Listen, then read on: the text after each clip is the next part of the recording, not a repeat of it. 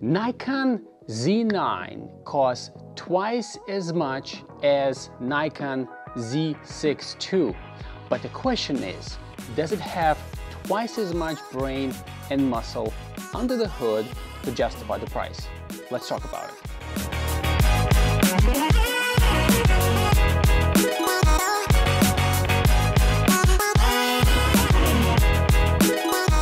Hey guys, welcome to Touch Life Studio. My name is Vitaly, and this is the place where we talk about photography, studio, portraits, weddings, all that good stuff. So what we want to talk about is, many of you know that Z9 or Z9, depending what part of the world you're part of, has come out and started to ship. But the question is, I'm looking as an engineer and I'm thinking to myself, wow, it has a pretty hefty price of $5,500 for a flagship camera. Now, I'm recording this video with Z6 II, which is a fantastic camera. It costs $2,000. So the question is, $2,000 versus $5,500. Does it justify the price? So let's see how it compares on specifications alone. Nikon Z6 II comes with 24.5 megapixels. Nikon Z9 comes with 45 megapixels. So this is nearly twice as many megapixels. So I guess the price is justified. Nikon Z6 II has dual X-Speed 6 processors. Z9 has X-Speed 7 processor, which is apparently 10 times as fast as what's in Nikon Z6 II. So I guess the price is justified. Nikon Z6 II has 8 thousandths of a second when it comes to shutter speed. Nikon Z9 has 1/32 thousandths of a second, which is 4 times as fast when it comes to shutter speed. So I guess the price is justified.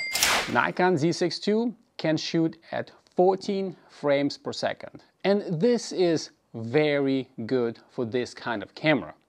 Now, Z9, on the other hand, can shoot at 20 frames per second in RAW or 120 frames per second stills at 11 megapixels. Now, this is absolutely crazy. There's no camera on the market that available to consumers like you and I that has this kind of speed. And this is nearly 8.5 times faster than Nikon Z9. So I guess the price is justified. Nikon Z9 too shoots, when it comes to video, at 4K 60 frames per second. And this is fantastic, great picture quality. 420 8-bit at 422 10-bit externally. Now, on the other hand, Z9 shoots at 8K at 60 frames per second, at least this is what we know with the firmware coming, and at 422 10-bit internally, and ProRes 422 HQ at 10-bit. So I guess the price is justified. Nikon Z6 II has a record limit of 29 minutes and 59 seconds.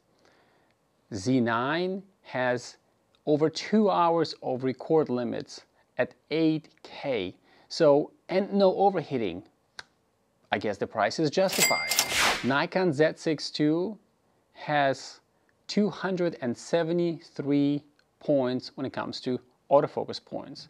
Nikon Z9 has 493 phase detect autofocus. Again, nearly twice as many. The price is justified.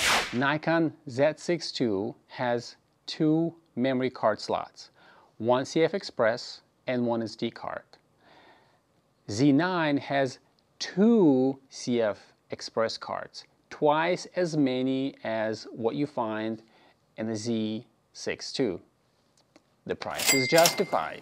Nikon Z6 II has a mini HDMI, Nikon Z9 has a full HDMI, which is literally twice as larger as the mini HDMI, so I guess the price is justified. Z6 II can shoot 400 shots per battery life. Now, I think it's a little bit understated because my experience is actually I can do a lot more, but this is basically based on specifications. Nikon Z9 can shoot 700 shots per the battery. So this is again nearly twice as much.